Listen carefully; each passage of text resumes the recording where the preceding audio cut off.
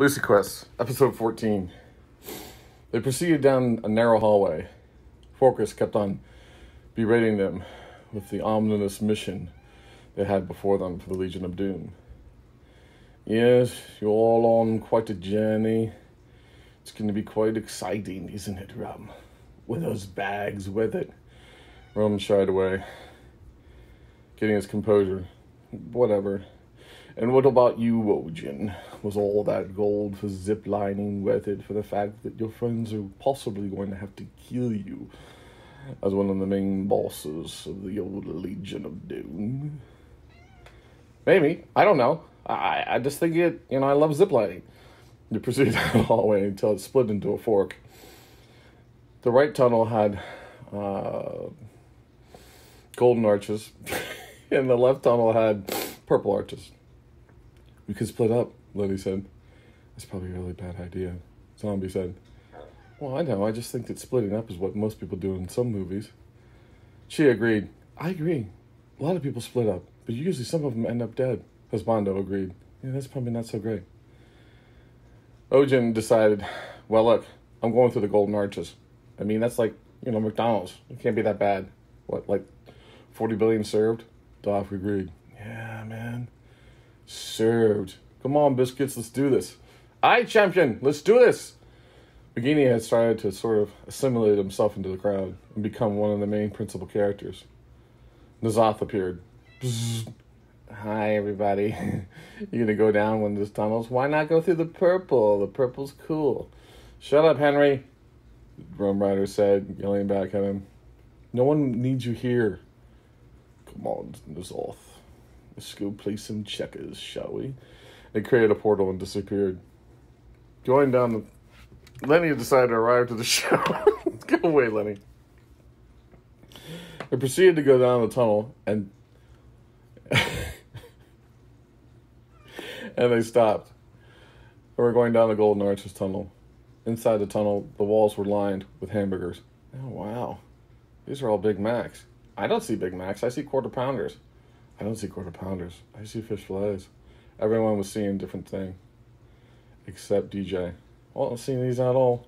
In Australia,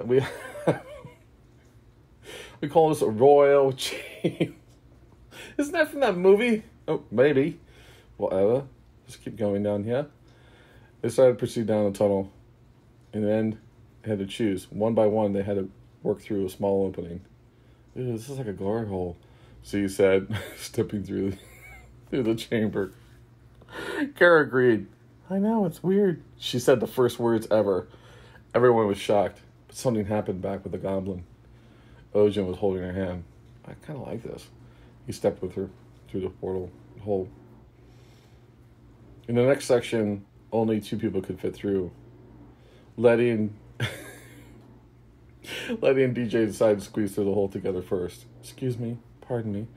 They were both pushing on each other. Hey, that's my armor. Sorry, I'm sorry, I didn't mean to do that. Sorry. Is that a prawn? Are you happy to see me? No, not that at all. They pushed through the hole. Sorry. There's something got on the other side and the wall came crashing down behind them. Oh my god. They looked through the holes. It was like bars. Ojin was on the other side, shaking the bars. I will find you. I'll get you. I'm right here, Lenny said. You just gotta find a way to open this thing. Rum investigated the lock mechanism. This is not good. We're gonna have to go back to the other tunnel. You guys keep proceeding and we'll catch up. DJ and Letty proceeded to walk across the floor of this room as the floor began to shake and giant spikes from the ceiling presented themselves and were starting to come down. Oh, that's not good at all. Hey, Forkus? Sorry, I get my accents mixed up. I don't think that's not good for us to have those super spiky things coming down on us. Do you have a plan? Aren't you a warrior of some sort? Can't you, shield us or something, I thought you were like a shaman. Don't you have a bubble of, no penetration-ish type stuff? GJ opened up his spell book and went through his spells. Everything was bucket-related. Bucket of water, bucket of prawns, bucket of ice. No, I don't have anything, unfortunately. So they started to proceed to try to get to the other side of the room, and it was locked. Door had a crazy latch system. There's like 17 different latches. Letty started working all the locks. Oh, God, I used to do this in school. Why? What did you do in school? Escape rooms. I was really good at escape rooms. Letty was opening up all the different locks in different ways. Suddenly, a wall erected between them. DJ on one side, Letty on the other. Wall went up. Oh, God, this is not good. Suddenly, that room then got split into fours. They were even more divided. And the floor was starting to fill with water. Can you hear me? Letty said. I can hear you over here. The water's actually quite good for me because, I have a lot of water on me. Well, the water's not great for me. I don't really love deep water. I don't really like deep water either. It's just, I'm just used to water. And so they started to float in water with a giant spike coming down on them. This is not going good. Letty started going through a bag of trinkets. What can I do here? What can I do here? What can I do here? She started trying different trinkets, spawning different animals. The whole chamber started to fill with different animal types, different mounts. Suddenly, all her mounts were with her, starting to wheeze and go back and forth. Her zebra horse was all pissed off. And all these creatures in there freaking out. I gotta find a way out. Gotta concentrate. She realized she could switch stances. Well, what are you doing right now? I summoned a bunch of mounts. That wasn't a great idea. Well, I've been just paddling. It's quite nice. And this spike is not really... It's in the center. I can swim around the spike. I'm going to run out of air, I think. But I do like water. Put a bucket over your head and you can breathe like that. Oh, that's a great idea. So he puts a bucket over his head and reserves a pocket of oxygen for him. Oh, so he's sitting there in the chamber. Meanwhile, Letty decided to change the stance. She went into full defense, protection stance. Brilliant light encircled her. She had all these new powers, and she found the spell she liked the most. Well, a lot of them. Thunderclap and Shockwave. She did a thunderclap on the water, totally vaporized in the chamber. All the animals then disappeared because they could be able to stand on the ground and weren't paddling anymore. Then she did Shockwave, devastating the walls in front of her.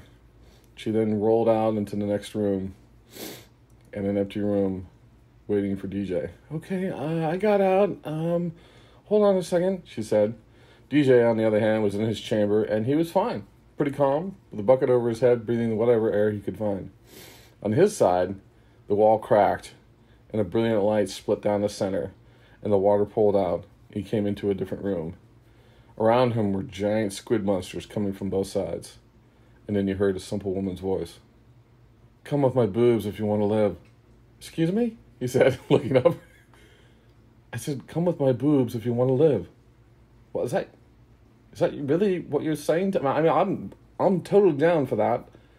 Suddenly, standing before DJ was a beautiful priestess. Her hair flowed in the sky. She was just like this totally ripped chick with huge boobs. I said, come with my boobs if you want to live. Oh, fuck it. She cast a leap of faith, and he got zoomed right to him. Twyla appeared. Twyla was Letty's sister. Another sister. DJ rolled his eyes. And, hello, I'm Twyla. I'm Letty's sister. I don't know. When she's in danger, I show up. It's just something I do. Anyways, come on, let's go. But I had to come with your boobs? Yes, come with my boobs if you want to live. Right then. Together, hand in hand, Twyla guided him through a series of chambers. He was surrounded by a protective bubble, and they finally met up with Letty on the other side. Oh, well, hi, sis. Hey, sis, what's going on? What?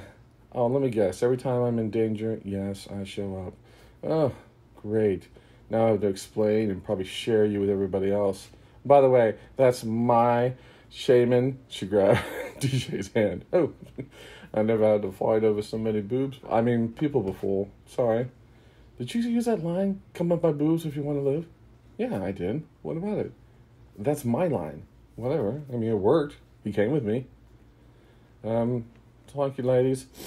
Suddenly on the other side of the chamber, the door slid open. Ron and the rest of the team arrived. Hi, whoa, you found another girl. Who's this? Punchy looked at her. She seems familiar. I feel like I've seen her before. Kara looked at her. I know, I think so too. She looked at her. That's Twyla! She came running across the room, giving Twyla a big hug. Hi, everybody. So good to see you. Twyla's a great friend of mine. Oh, I didn't... Are you related to Letty? Of course. I'm her sister. Oh. Zia rolled her eyes. That explains so much. We met Twyla a couple of weeks ago on the siege of Shakadura. Siege of Shakadura. And we were looking for you in Cataclysm, and we got distracted. We wanted to run some dungeons.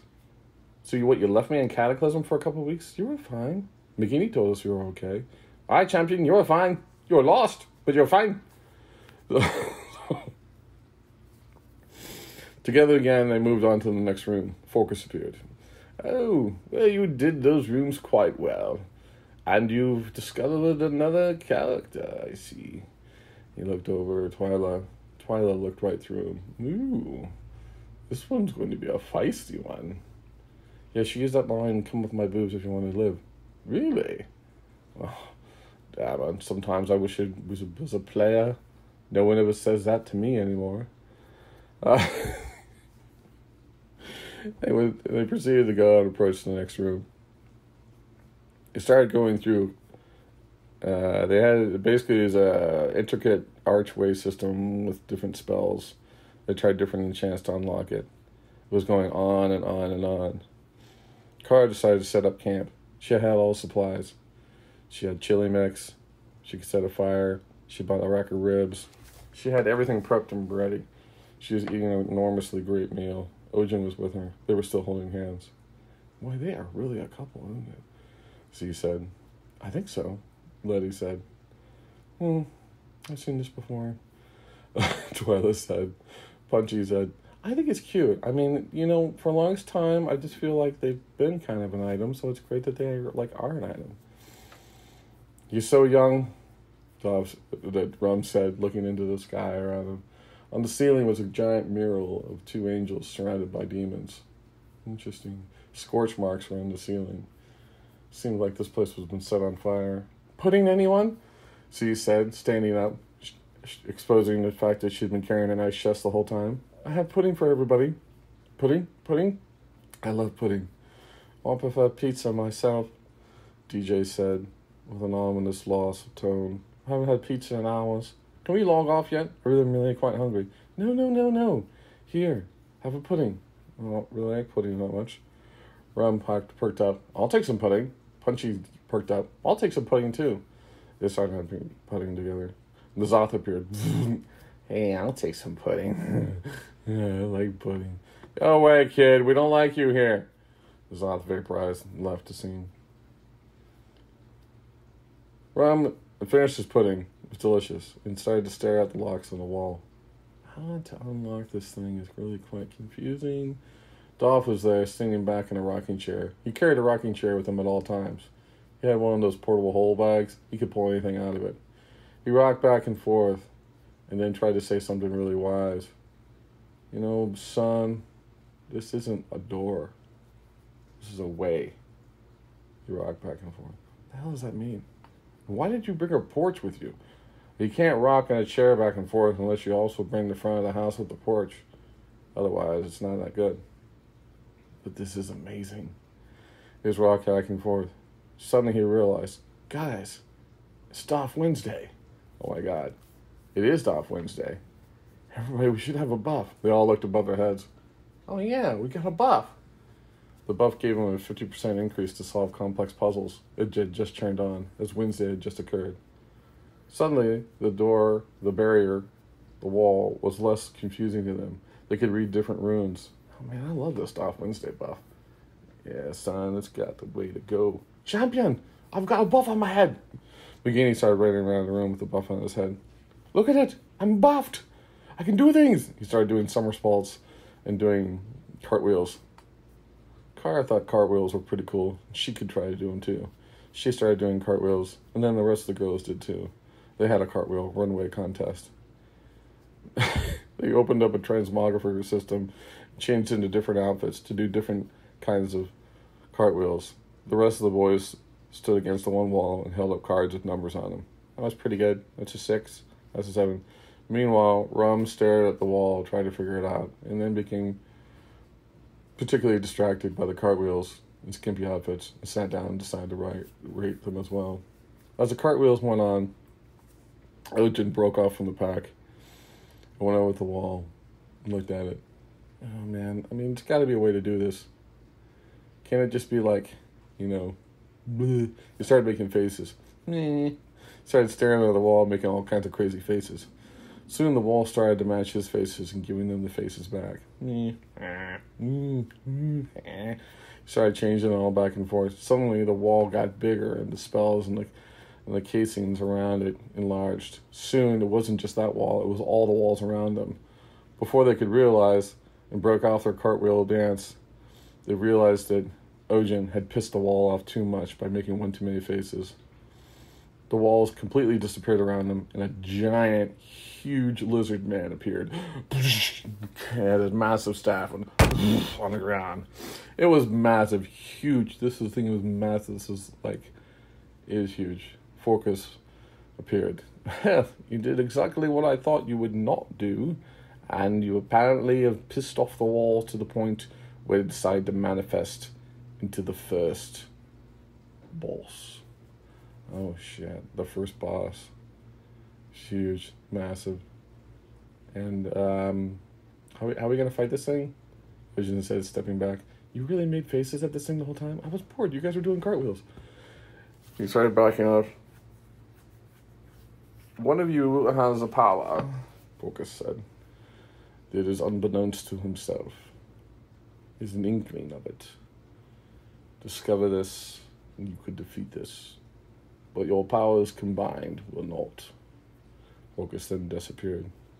One of us has a power. Who's got a power? I'm pretty powerful, Chia said.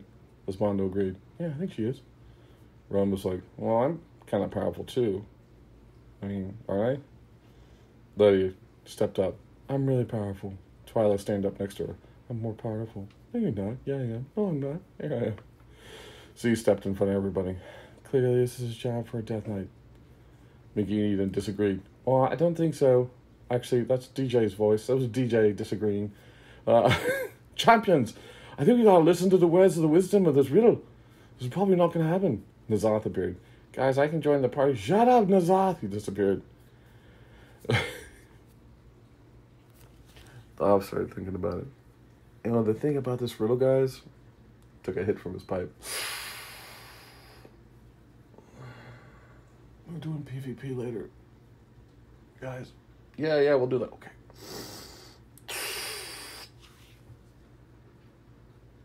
Okay, listen up, you chicken heads. Isn't that riddle? He let out a big puff of smoke. Punchy went over and grabbed the bong as well. Guys. Listen to him. Oh my god. Everyone started to take a hit from the pipe. Yo, go on. Kara said.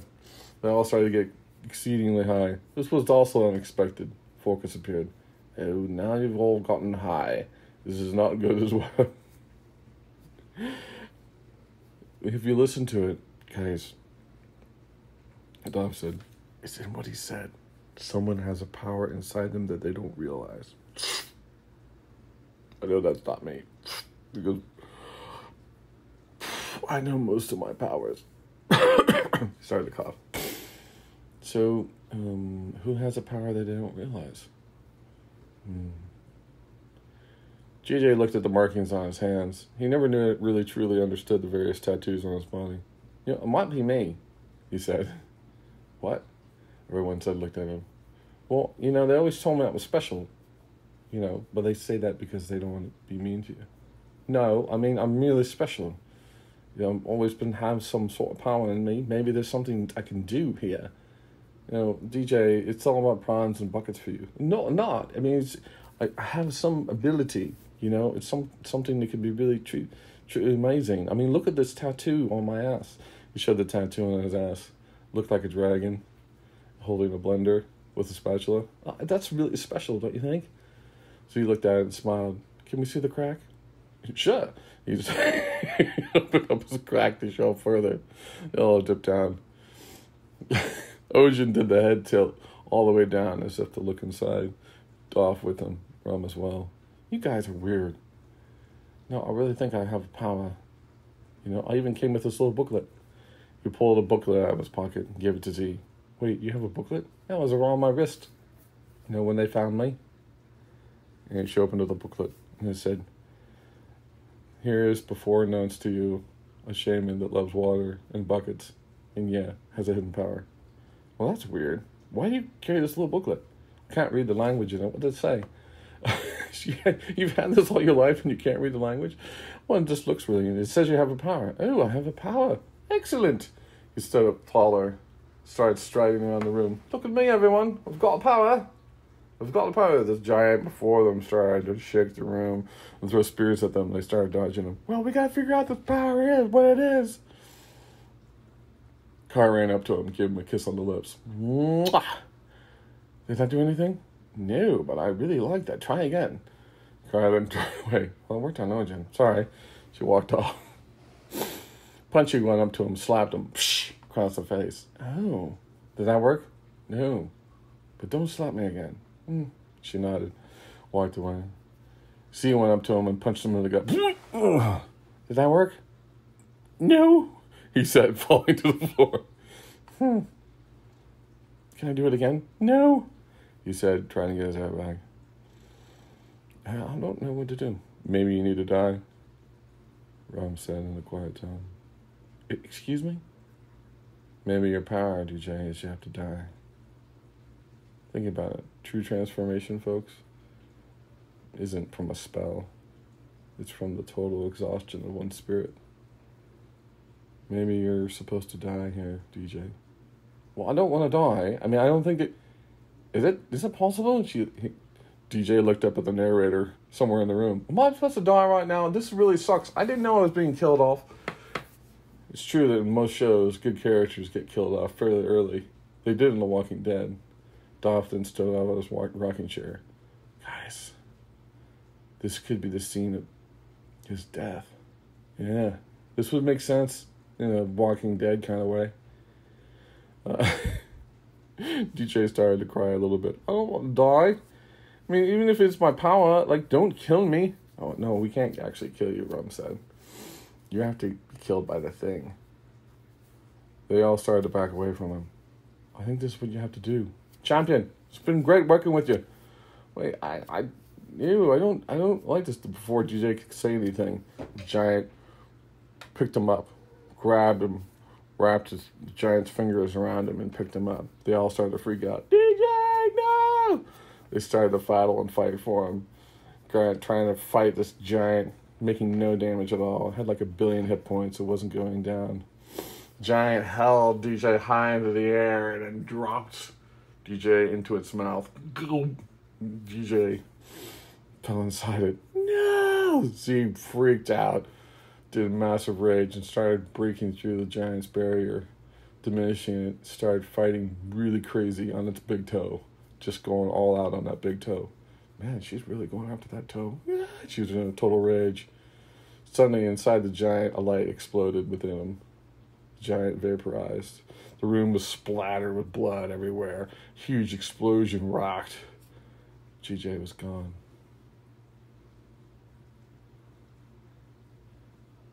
That's the end of this episode.